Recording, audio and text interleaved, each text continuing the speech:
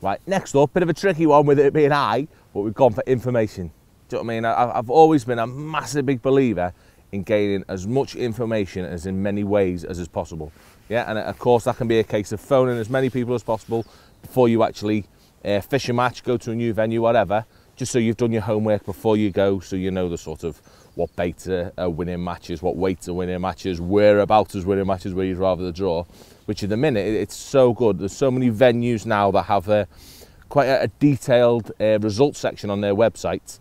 I mean, it's so easy now to find out that information. It's worth doing anytime you're going to a venue, whether it be new or not, and it's something I do myself. But also when it comes to gathering information, I'm a big believer in watching everyone. I mean, I've spoken about this again many times before, and the amount of information I can gather by watching people, and in turn it'll help me make decisions. So for me, during my matches, it's invaluable.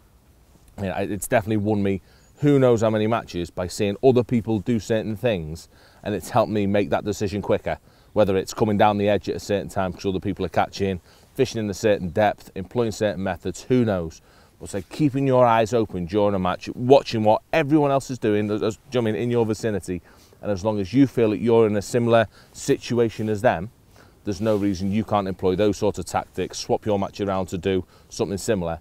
I mean, and it gives you a better return just by watching what's going on. So gathering that information for me, it's probably the biggest thing in fishing for making my decisions as quick as possible and getting the job done.